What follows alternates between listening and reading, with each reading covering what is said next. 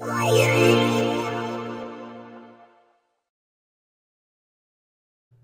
everyone, in this tutorial I'll be teaching you how to resize and or convert your videos on Mac using iSkysoft iMedia Converter Deluxe. The first step is to import your footage. You can drag into here or go to File, Load Media Files.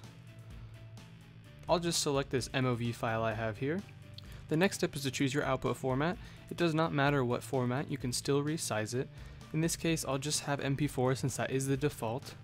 And to change it to be able to resize it, we just need to click on this little cog here. And you can see currently a lot of this is set to something called Smart Fit. This is whatever the settings that were already selected when you imported it.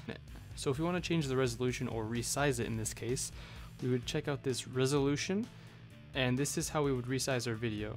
So right now our video is at 1920 by 1080. Let's say we want to make it smaller, so as a smaller file size. So in this case I'll select 1280 by 720, which is standard HD, and that looks good, so we'll click on the exit button here, and then we can select our output folder. That looks good.